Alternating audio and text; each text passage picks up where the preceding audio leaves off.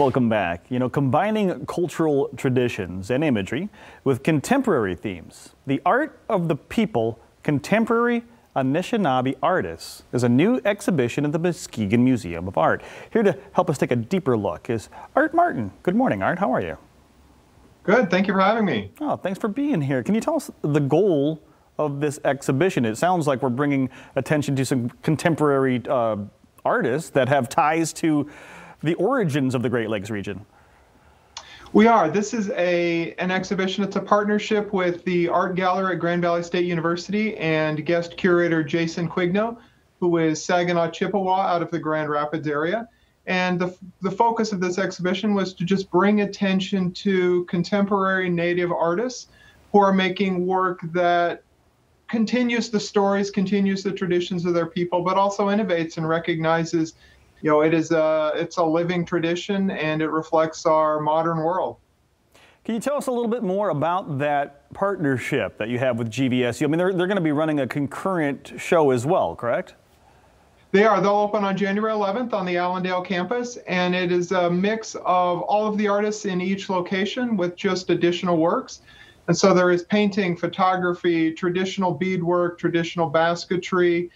We have a quilt here made out of circuit boards, and then just some very wild contemporary painting.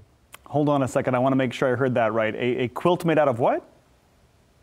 Circuit boards, computer boards. Yeah, okay. That would definitely be taking the past and the present and mashing them up together. Tell us a little bit more about that. That's really what this does, right? This takes the Native American culture from the past and kind of mashes it together with contemporary art, right?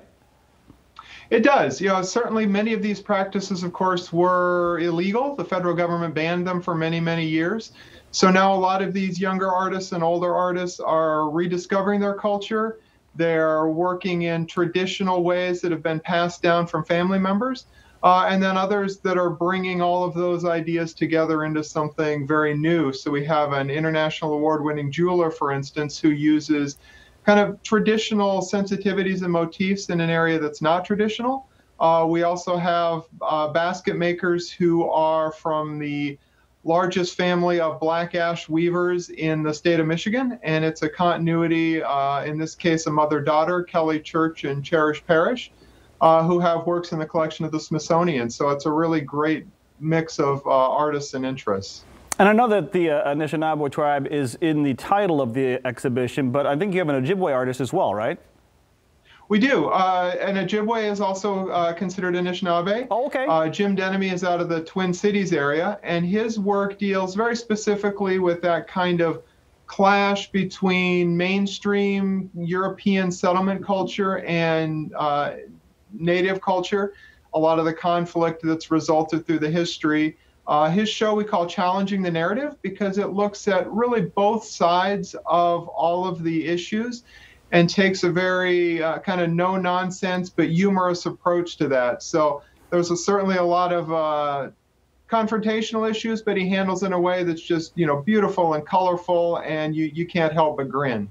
And of course, you've got all of the COVID-19 precautions in place for anybody who wants to come in. So are people able to just walk into the Muskegon Museum of Art, or do I need to make an appointment? No appointments needed. We have limited capacity, but we do, as long as guests are masked, we've got plenty of space to wander around. Everything's clean and set. And then for those that are not, we'll soon have virtual opportunities to view the exhibition. Ooh, exciting news. I think we just got a premiere there. All right, an exclusive. I can't wait to hear the details on that. Thanks again for the time this morning, Art, and for all the great information. Again, that exhibit happening right now at Muskegon Museum of Art on Webster Avenue in downtown Muskegon. Or you can, as you heard, may be able to see some of this digitally and get other information at muskegonartmuseum.org.